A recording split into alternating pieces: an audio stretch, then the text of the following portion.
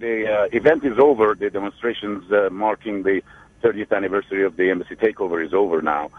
People are dispersing, but still in the back alleys and small streets, there are some people who are still standing around, and they're being dispersed by the police, sometimes violently, sometimes peacefully. The entire 2 hours that the ceremonies took consisted of several speeches by student representatives and finally by the former Speaker of Parliament, Dr. Haddad Adel, who condemned the United States, Britain, and other Western countries, and Israel, for what they said their aggressive policies in the Middle East, and particularly towards Iran and the Palestinian people. The crowd numbered somewhere, I would say, upon thousands and thousands, maybe even 1 million or so, considering the area which was the whole thing was being held. I did not personally see any clashes, but there were signs of some clashes on side streets.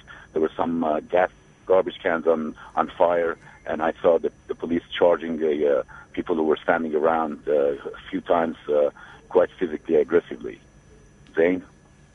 Are crowds expected to grow? Are there fears that there could be more violence? They are moving the crowd, and they're not allowing them to gather at one place. The program of the event was that after the speeches were over, people would disperse. So if there's anybody still lingering around, it must be the opposition people. But I'm not seeing any on the streets right now. It might be happening elsewhere where I'm not at the moment.